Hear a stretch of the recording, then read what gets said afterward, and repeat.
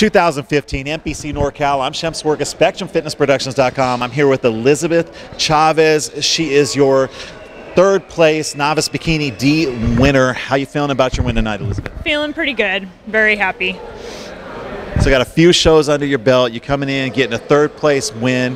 How do you feel on stage? A lot better. Every show, a little more confident, a little more comfortable up there, which is good. Makes competing a little easier. First couple shows was super nervous, and I think it showed, so it's been nice to gain some confidence. And now you're coming home with some hardware, a little more confidence. Tell us a little bit about what you think about the venue here. The venue's awesome. I grew up in Sacramento, so I would come here and watch the Nutcracker and things like that, so it was cool to be on the stage in a different setting. Me on the stage, I guess. I don't think I ever thought I would be on the stage here. So yeah, it's been really great. I don't live here anymore, so it's been good to come back home and be with family and friends and have my friends out in the audience, so it's been really fun. Nice. So from watching the shows to now you are the show. That's got to feel great. So yeah. What's next for you?